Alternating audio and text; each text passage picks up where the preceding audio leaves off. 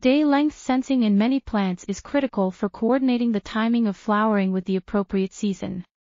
Temperate climate-adapted grasses such as Brachypodium distachyon flower during the spring when days become longer. This is due to the presence of the photoreceptor PHYTOCHROME C, PHYC. PHYC is necessary for the long day, LD, activation of a suite of genes in the photoperiod pathway, including photoperiod pathway 1, PPD1, which then leads to the activation of flower genes, FT1/florigen, resulting in flowering.